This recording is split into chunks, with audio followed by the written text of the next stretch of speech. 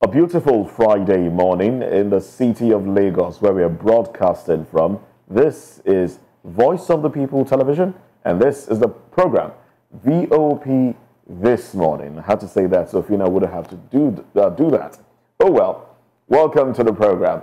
I am Moses Humphrey, and mentioned her name already. All right, I'm Fina Okechukwu. Thank you very much for doing that, Jive. You're welcome to the Breakfast Show on Voice of the People Television. I was hoping you wouldn't do that. I don't want to, and I'm not going to do it. Okay, fine. I'm not going to do that. And I'm talking about having a scintillating show this morning, this Friday's edition of the show. Oh, yes. Yeah, we have an interesting lineup for you. Like NJC recommends that Justice Kekere Ekun as the new CJN. And also we have 20 others. 28 others, 28 yes. others. Judges of various courts. Various courts. And, lineups. We have wonderful one, and we also have fascinating guests that also help to x-ray others and beautiful more other topics that are coming your way this morning. And I am Chukwuma Okoro. It's good to have you guys join us this morning. Please do stay with us as we take you down to what the package we have for you this morning. Oh, yes. Oh, yes. And an interesting package. You'll realize that we have put together for you. We have the paper review. We have the topics. Fina already let one out of the bag, but we have a whole lot more that we'll be talking about. We also have the entertainment segment. Of course, something interesting right there for you as well. Numbers scrolling on your screen are numbers with which you can communicate with us. Let us know your thoughts and your views on the subject matter. And also, you can be part of the conversation by subscribing to our channel on YouTube. It's Voice of the People TV. And on other social media platforms, go ahead, follow us. We are at VOP TV, at VOP TV Live. Yes, that's it. At VOP TV Live, excuse me, on other social media platforms. We'll take a break. When we come back, we'll go into the papers, looking at stories that made it to the cover pages of some dailies, and then we'll get into the conversation proper. Welcome on board.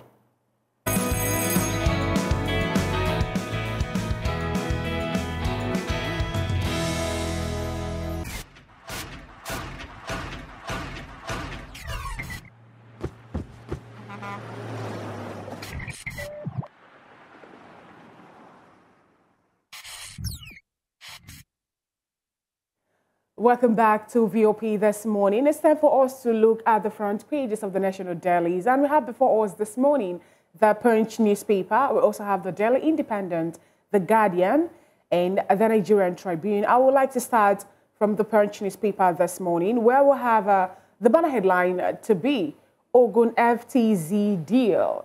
Chinese firm targets Nigeria assets in 8 countries. And we'll have the writer to that headline to be Zhongshan eyes access in UK, US, others. Presidency vows to protect jets. And just right beside the nameplate, which is the Punch, you have another headline there that reads, court orders for feature of MFLA's $2.4 million Lagos Delta assets. Harvest season reduces food inflation to 39.5%. And that is from Abubakar Kyari. Right, FGI's pension funds in $500 million bond issuance. You can get that story on page 21 of the Punch newspaper. Mpox, that's a monkeypox. FG tightens border surveillance as cases hit 39. And from there, we move down to, okay, we have a pictorial. And in this pictorial, we can see people in Maiduguri in airplane, and we can also see that of Kainji. Yeah. And right beneath that pictorial, we'll have other headlines to read. Educationist files 11 billion naira suit against Sanwo-Olu over school demolition. Educationist files 11 billion naira suit against Sanwo-Olu over school demolition. That is on page 4 and 5 of the Punch newspaper. CJN, NJC sends Kekere Ekun's name to Tinubu, and that is on page 27 of the Punch newspaper. And the last but not the least of the headlines on the Punch this morning reads, Secretariat raid. Secretariat raid NLC demands detained members released. And that is on page 11 of the Punch newspaper. It's more like the people that were, people that they took away from NLC headquarters, and now they know where they are. Before now we're having this not clear information on who did the raiding of the NLC office or headquarters in Abuja. DSS said they weren't the one, but we saw, individuals that have guns and marks, go and raiding that headquarters. But now that NLC have decided to talk about the release of their members that are being detained, let's know how that will actually still unfold. And that is all we have on the Punch newspaper this morning. All right, and moving away from the Punch newspaper, I have the Nigerian Tribune in front of me. Let's take headlines from Nigerian Tribune now. On top of the nameplate of the paper, despite rising price of items, NBS says inflation rate drops to 33.40%. NJC recommends Kekeriekun as CJN, 28 others as judges. Anger as French court orders seizure of 3 presidential jets. Over dispute between Ogun State, Chinese firm. FG has no contractual obligation with Chinese firm. Presidency, that's according to the presidency. Process attaching aircraft to contract, fraudulent. Ogun government. Seized presidential jets are sovereign assets. Immune from attachment. AGF says legal diplomatic steps on course to ensure discharge of inappropriate order. Secret purchase of presidential jets despite outcry. Insensitive. OB. And Nigeria battles multiple diseases as Mpox cases rise to 39. All right, Nigeria battles multiple diseases as Mpox cases rise to 39. Kano governor has reduced governance to a joke, and that's coming from Ganduje. All right then, dismisses claim of missing documents on corruption trial. All right. Nigeria sets new record as over 30,000 mothers breastfeeding simultaneously. Nigeria sets new record as over 30,000 mothers breastfeed simultaneously. Interesting, I must say, interesting one. That's a good record to set. It's breastfeeding week, by the way. So, no surprise, this conversation is making it to the cover pages of the dailies. Mothers to be, and everyone should know, including fathers, should understand the essence of breastfeeding for the child. All right, Nigerians are hungry due to failure of government. Afe Babalola backs the Patriots' call for new constitution. Senate denies receiving 21 million naira as salary. Allowances, says running cost not peculiar to NAS. All right. Interesting times there. Interesting times. Well, I think that will be all the headlines from the Nigerian Tribune. So now let's move over to the Guardian newspaper, and there's a lot on the front page of the Guardian, with the banner headline that reads, Nigeria awaits Los Angeles Olympics after Paris 9 billion naira poor outing. And the kicker there says, rinse and repeat. Like, when you fall down, you don't stay down. Try and get up. Yeah, you know. Dust yourself. And we have a series of pictures there, like the pictorial, you know, expressing with our athletes, you know, sportsmen expressing their disappointments at their performance, you know. So, and I hope that with this, the preparation for the next Olympics is already off, and we hope to come out better than we did. One of the most disappointing for me is Toby Amusan. It's unfortunate how it panned out for her. I expected a whole lot more, and I'm sure a lot of Nigerians expected a whole lot more from her, but oh well. And then one starts to wonder, we did see some Nigerians competing for other countries, winning medals. Yeah. You know, and that begs the question of competing for Nigeria in Nigeria. What does it portend for the individual? Oh, like, is there a problem with Nigeria as a country? Is it an administrative thing? You know, when you look at how this Olympic actually turned out, the Paris Olympic 2024, you begin to ask, what is the sports council in Nigeria? What is it really doing? The Minister of Sports, I'm talking about Eno Owan. What is really happening? Whereby some of the people that went to represent Nigeria don't even have the needed equipment. You know, they have to borrow some, or even go as far as using other people's in that regard, they're talking about the cycling, the lady. Yes, the lady. I can't remember her name off the cuff right now. And also, Ophelia was of the opinion that in that regard, yeah. I would say, from what we have gathered, from what I gathered, she was not built to compete in that competition. All right, Nigeria was only asked to compete because some countries dropped out, were disqualified. And so most of the preparation wasn't, no, they were already there. To get a bike in Paris. The bike is a special bike. Special bike. It's a special bicycle. Do you pre-order it or what? Yes. You know, but now... for that compete? For the competition, yes. Oh, that's it has to be pre-ordered. Okay, now, I think what should have happened was, since you know that we were not prepared, you probably should have declined. That is it. But why was she even in Paris? Well, she had other things to compete for. Anyway, Moses, it's a different story. We'll delve into that in our newspaper review. Oh, yes. Yeah, exactly. So, and the Guardian says, falling food prices moderate inflation spike amid sustainability concerns. And Bauchi Emirate withdraws senator's chieftaincy over alleged disrespect for governor.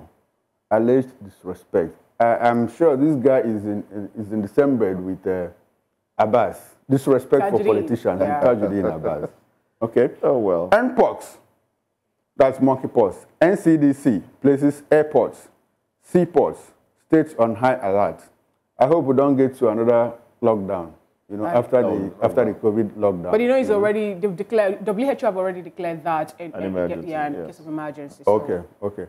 So the big story is NJC recommends Kekere Eku as CJN, Chief Justice of Nigeria, 28 other judges. You can find that on page 7 of The Guardian. And court orders forfeiture of 2 million naira. Dollars, that is. Sorry, $2 million.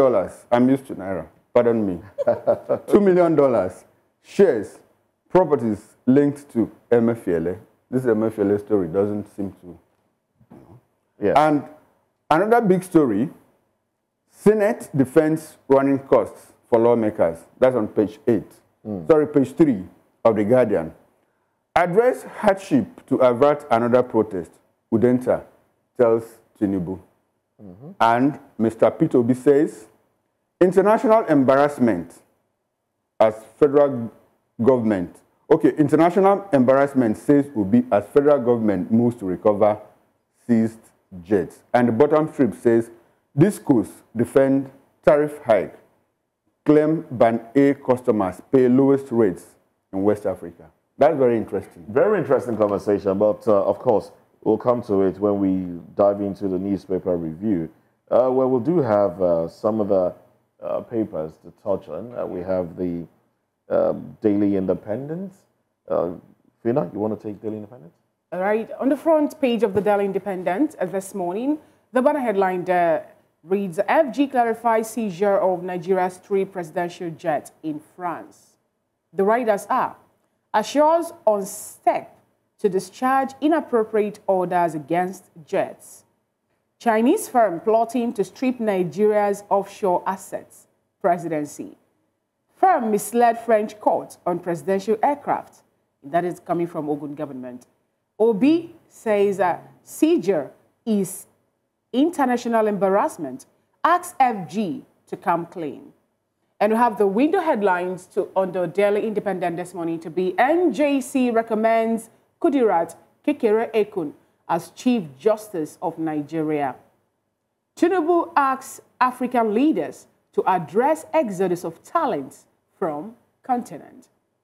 And we have, a pictorial where we have the governor of Lagos State, Babajide Sanwo-Olu, giving a handshake to a Lagosian that happens to be on the Lagos Internal Revenue Portal generation or creation. And beside that pictorial, we have other headlines to be Secretariat invasion, NLC debunks police explanations about terrorists, accuses FG of meddling in union activities. And you can get that on page 7 of the Daily Independent. Despite court order, APC NWC, that's APC National Working Committee, still recognizes Rivers Okocha-led CTC. You can get that on page 6 of the Daily Independent. Court orders for forfeiture of $2.04 million properties, shares linked to MFLA. Delay in crude supply to Dangote refinery poses risk to Nigeria's economy. And that is according to a report by EIU. You can get that story on page 6 of the Daily Independent. And we'll have another bold headline on the front page of the Daily Independent this morning. And it reads, despite high food prices, Nigeria's inflation eased to 33.40% in July. The last but not the least, that's the bottom strip headline, reads, NEMA advises immediate relocation as flood hits 27 states. NEMA advises immediate relocation as floods hit 27 states. And these are the headlines we have on the Daily Independent. Where do they relocate to? We need to get across to us now. And these 27 states now, the interesting thing is how NEMA and governors in flood-prone areas will tell you, look, relocate to higher grounds. It's the rainy season, relocate to higher grounds. They keep saying that without considering the cost of renting apartments. All right, some of these people live in these areas because that's what they can afford. Some of these low-level areas are like, it's what they can afford. So you just say, get another apartment, move houses, move in with a family and friends. You can't just wake up and move. It takes a lot. Yeah. It takes a lot of planning. And that's why some people will stay put where they are. And unfortunately, the flood meets them there. I think a whole lot more should be done. Well, I'm not going to put this on the table of government alone. The people played their own part. Most of the problems we have with flooding, flash floods, is as a result of bad drainages. And bad drainages can be laid on the table of those that live within the areas. People clog their drainages with refuse. In this present day and age, in the year 2024, you still see people bring out refuse bins and empty it into drainage, into the channels when the rains are falling, expecting that the flow of water will move their problems, will move their sins and their dirt away to somebody else's domot. Moses, I'm happy that you mentioned this now. But I think that is what the National Orientation Agency should be doing. Sensitizing people, educating people, rather than defending the policies of government. It's a government sensitizing people. I feel, shouldn't people know that these things are not healthy? Now we'll bring you back again to the table of the government. Wickedness? Let's bring you back to the table of the government where there's no proper urban planning for people actually to build their houses. And not just that, also, those amenities that people need are not really being provided for. Yes. Because if you actually bring it down, I always believe that it's a two-way thing. Like Moses said, it's a two-way thing. I think government needs to do. Okay. And the people are people have their own part. Exactly. Exactly. So that is where there should be a signage, and I still put it back to the NOA. That is it is their function, to sensitize the people about values. I was somewhere and then I asked someone, why is it that in this, this particular part of this house, you guys have so many refuse dumped there? And this person said, where am I supposed to drop it? Am I supposed to eat it back? Now the thing is, I was like, why is In it that we their don't? house. Is it that we don't have the people that are supposed to help clean? The cup or the tank that they have outside where they pour in this refuse is already filled up, refuse bin. and there's no way they can actually empty the refuse bin. And And the PSPs are not coming to exactly. pack No, those you things. understand. And when I asked, they were like, they pay all the sanitation bills. They do pay them, but the thing is, you don't get to see them. Sometimes they come there once in 2 or 3 months if they know that there will be an inspection in those areas. And these are the people that we have, and they are collecting their salaries, and no one actually is checkmating how they run their bills or their deals. So bring it back again to the table of government. Let them provide the necessary amenities for people, even for them to empty their refuse bins, or people that will be picking it or collecting it up every day. And also introduce I think they are majors. built to do that. They are built to collect the refuse on a daily basis. Or at least weekly. You know, they go around streets weekly. Maybe it's Yeah, it's good, but I don't think that weekly is that good. If they can't do it daily, no, if they can't do it daily, maybe today, tomorrow, you come back. okay. You know, because the Every other day. refuse is something that you generate every I other pay. day. You know, I pay in my house, for example. I pay people to come and help me pick mine out of the house. Yeah, you have to pay. You pay people. Yes. You mean I pay the Barrow. carts? yes. That's illegal, you know. No, That's illegal. So what am I supposed to do you when I shouldn't- know within myself that there's no way? Am I going to leave with the debris in the house? Move it to a dump site and put it there, which it can then go ahead and cause.